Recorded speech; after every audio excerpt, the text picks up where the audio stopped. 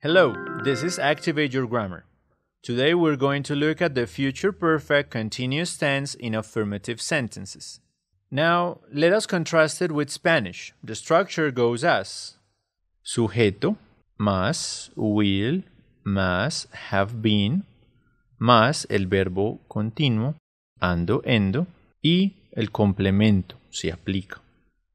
El próximo marzo yo habré estado trabajando en este restaurante por 10 años. I will have been working in this restaurant for 10 years next March. Nosotros habremos estado caminando en el parque por una hora. We will have been walking in the park for an hour. Okay, now that you have seen how to form the future perfect tense in Spanish, let's check out the English. The structure is as follows.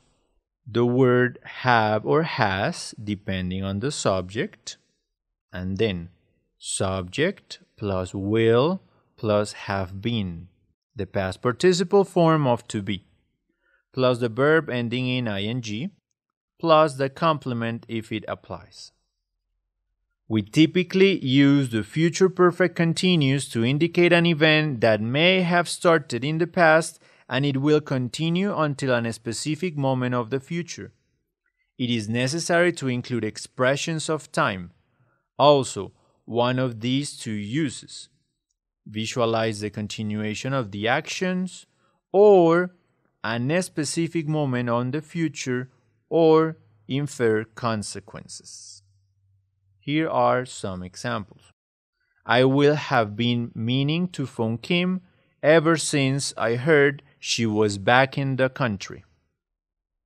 The event will have been taking place since 2020. The people will have been saying that the old factory should be shut down. Just like with the present perfect, your biggest challenge will be to understand when to use has and when to use have. The rest of the sentence should be straightforward. Subject plus will plus have been plus the verb ending in ing. Congratulations! Now you understand how to use the future perfect continuous in English. Good luck!